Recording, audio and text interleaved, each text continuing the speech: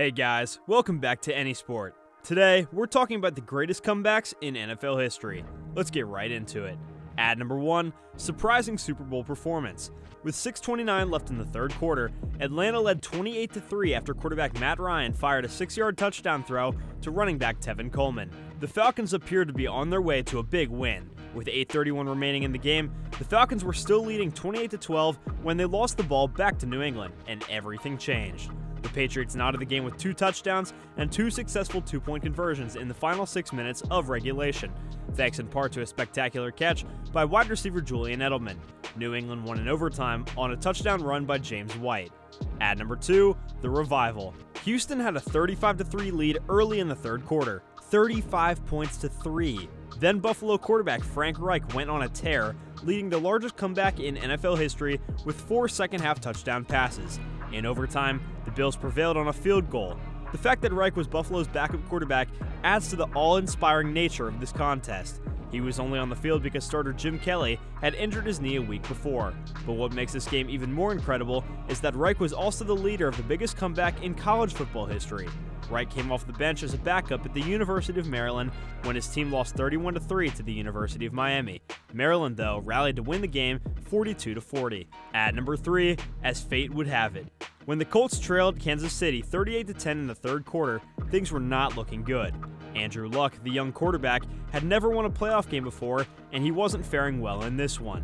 When running back Donald Brown mishandled the ball near the end zone, it bounced off a player's helmet and directly into the arms of Luck, who surged forward for a short touchdown run. Luck fired 3 touchdown passes in the second half, including a 64-yarder to receiver T.Y. Hilton with less than 5 minutes remaining that proved decisive. At number 4, Joe Cool. At the half, the Saints led 35-7. Isn't the game over? Wrong. In only his second NFL season, a quarterback named Joe Montana led the 49ers to the greatest comeback in regular season history. Montana started the comeback with a 1-yard rush, a 71-yard touchdown pass, and a 14-yard touchdown pass. San Francisco tied the game on a running touchdown by Lenville Elliott before winning in overtime on a field goal. Montana led his team to 31 fourth-quarter comebacks in 16 NFL seasons. At number 5, outstanding finish. Buffalo didn't wait until the second half to start its comeback this time. Following a 26-0 deficit in the second quarter, the Bills scored 10 points before the half to regain some momentum. The second half was really insane.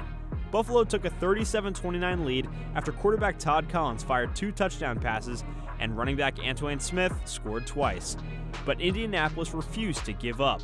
The Colts scored a touchdown with 14 seconds remaining in the game, but they were unable to convert on a 2-point conversion, which would have tied the game. Even so, the game wasn't over. After recovering an onside kick, the Colts had 2 deep desperation passes go incomplete.